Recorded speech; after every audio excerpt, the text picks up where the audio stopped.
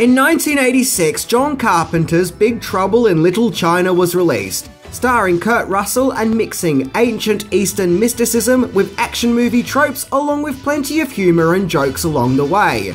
Big Trouble in Little China has become a fan favourite over the years, adored by many who claim that even to this day it is still one of their favourite supernatural adventure movies, which continues to impress with its action set pieces and out-of-this-world special effects. Big Trouble in Little China tells the story of loudmouth truck driver Jack Burton, who must team up with his best friend Wang Chi in order to stop San Francisco Chinatown crime bosses whom have kidnapped Chi's fiancée, in which a powerful sorcerer called David Lopan plans on using her to break a curse that can only be broken when he marries a woman with green eyes. So Burton and Chi go on a crazy comical adventure of dark fantasy and fun over-the-top comedy in this enjoyable, energetic gem that could probably only have existed in the 80s. Did you hear that, Dwayne Johnson? Hands off. So today we are going to be looking into this dark fantasy comedy from legendary director John Carpenter, as we look into 10 things that you may not know about Big Trouble in Little China, to see if there are any more secrets hiding in its midst that we may be able to learn from. Let's check it out.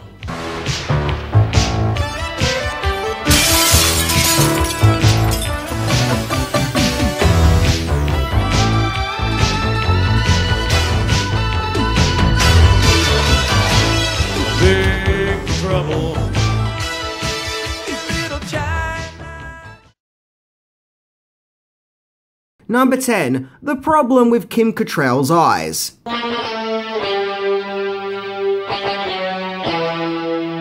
The movie co-stars a young, fresh-faced Kim Cattrall as the character Gracie Law. Most people will probably remember Cattrall from the TV show Sex and the City, but before she starred in the popular long-running sitcom, she was getting caught up in the crazy world of Big Trouble in Little China. However, working alongside the likes of Kurt Russell and John Carpenter wasn't all fun and games, as Cattrall was required to wear contact lenses to make her eyes green, and this was apparently a painful experience for the actor, as her eyes did not take well to wearing the lenses, so much so that the lenses would have to be placed in her eyes 15 minutes before shooting, as that's how long it would take for her eyes to stop weeping.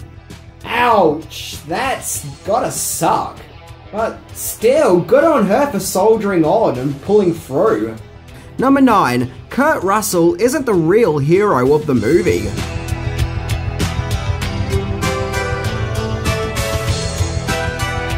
Despite the fact that Big Trouble in Little China was promoted as a Kurt Russell vehicle, what with his face being plastered all over the movie's posters and marketing, he actually isn't the main star of Big Trouble in Little China, despite the popular belief that he is.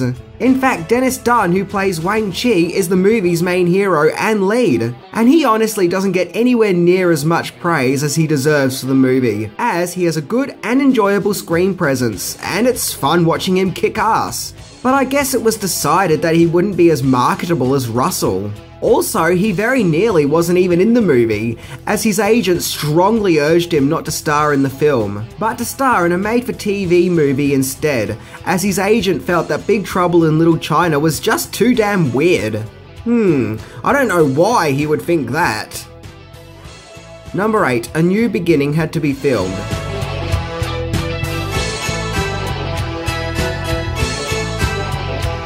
John Carpenter always felt that Big Trouble in Little China shouldn't have a main hero, but rather an ensemble of heroes for the audience to root for. However, it was decided that Kurt Russell would be the marketing's main focus point, and that his character Jack needed to appear more heroic. So even though filming had already wrapped up, John Carpenter had to go back and film an alternative introduction. Thus, that's why we get the scene at the start of the movie, where the Egg Sen character is talking about how courageous Jack Burton is. The original beginning of the movie would have just introduced Jack driving his truck, which I think would have been a more fitting introduction to the character. But regardless, the new beginning was put together and, well, it is what it is. Number 7, it was the 4th Russell and Carpenter collaboration.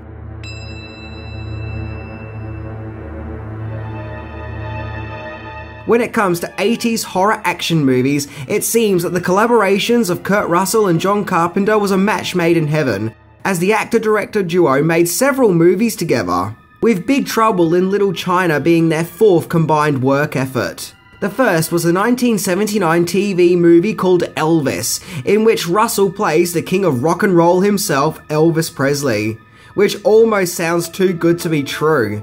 Then jump 2 years later in 1981 and Russell was cast in the legendary role of Snake Plissken in Escape from New York, in which the studio originally wanted Charles Bronson in the role, but Carpenter thought the veteran actor was too old and stuck with his guns with Russell.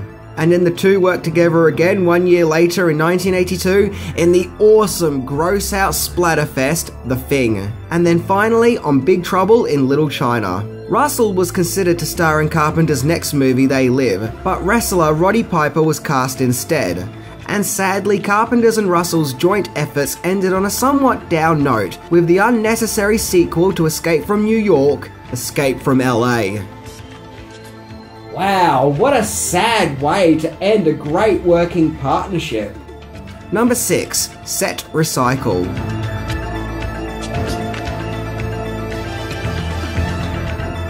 So, what ended up happening to the set that was used for Big Trouble in Little China? Well, that's an interesting question, as the sets built for the adventure movie would go on to be used once again in the unlikeliest of places. A music video, namely a Janet Jackson music video. Yep, so if you've ever watched Big Trouble in Little China and felt that there just wasn't enough Janet Jackson dancing around doing her thing, then today is your lucky day, as the 1993 music video for her song If reused some of the sets created for the movie, for her ambitious music video, which was actually quite controversial for its time, for pushing the boundaries of raunchiness. But hey, that's a story for another time. That, and I don't want to get banished from YouTube. So I suppose if you want to give your music video some gravitas, then just use recycled sets from movies, and voila, you get a top-notch music video. However, If isn't the only music video associated with Big Trouble in Little China, which brings me to my next point. Number 5. Bizarre music video.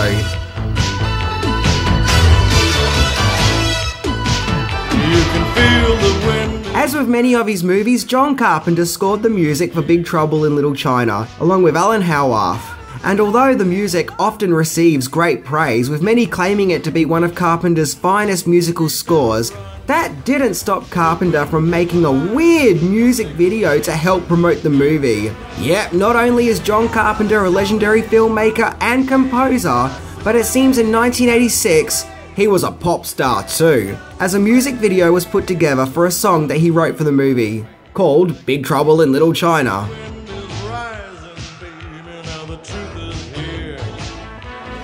Which also featured some other filmmakers, such as Tommy Lee Wallace. And to be honest, the music video is a little bizarre to say the least. I mean, I don't quite know what to make of this. All I can say is that if you've ever wanted to see a bunch of middle-aged filmmakers with their beards and cardigans getting their jam on, then this is the music video for you. Oh my god, I can't believe I just talked about John Carpenter getting his jam on. God, I love the 80s! Number 4. Special Effects Wizard.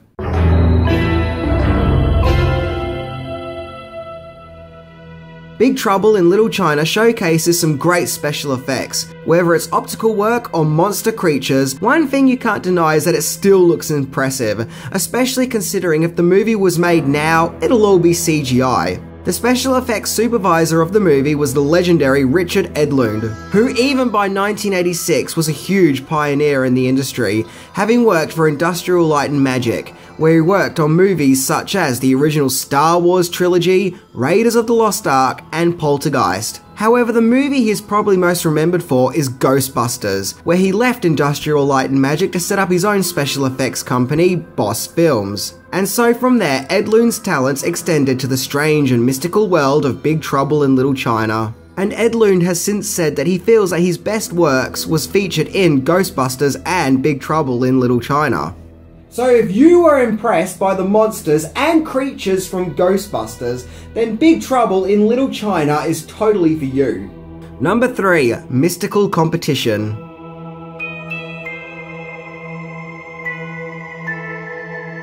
(1986) actually saw 2 movies that would explore supernatural Eastern mysticisms and sorcery, but with a Western comedic twist. One being Big Trouble in Little China, and the other being the Eddie Murphy comedy The Golden Child. Carpenter was actually offered the job of directing The Golden Child, but turned it down to work on Big Trouble in Little China instead. And apart from the similar settings, there is actually several similarities between the movies. Both Big Trouble in Little China and The Golden Child star Victor Wong and James Hong, and both movies mix up dark fantasy with action and comedy. Big Trouble in Little China's production worked hard to make sure that their movie would be released before The Golden Child, which is probably why, despite the fact that both movies didn't do well in the box office, Big Trouble in Little China was looked upon more favourably, with a much bigger fan base and now cult status. And yeah, that's no lie. Big Trouble in Little China didn't fare up too well upon its release, which brings me to yet again my next point. Number 2, the movie flopped.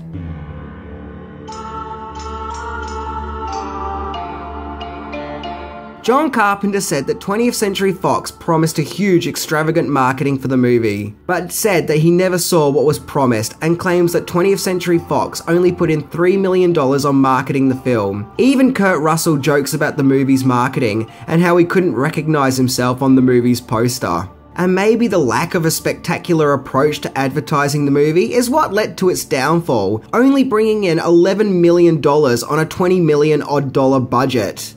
Ouch. But still, the movie got praised by critics and has gone on to become a huge cult favourite, with many adoring fans. And, as I have now mentioned many times in this show, how much money a movie makes in the box office doesn't determine if it's a good movie or not. But clearly, more than $3 million was needed to get the movie out there. Number 1, it was originally a Western.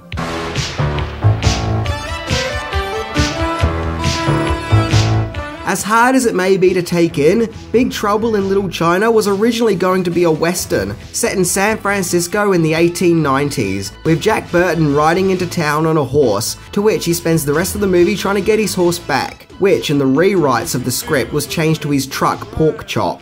The original script was written by Gary Goldman and David Z. Weinstein.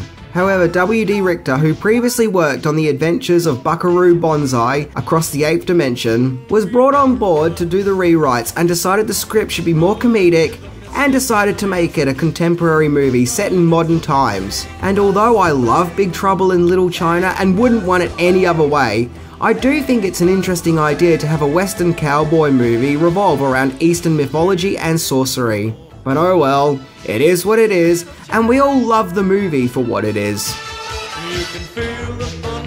Okay peoples, that was my look into Big Trouble in Little China. I hope you all enjoyed it and maybe feel inspired and motivated to go and watch it again. And if you don't, well, then you should watch it again. So with that, I'm Minty, and is it just me or is Pork Chop a really awesome name for a truck? See ya!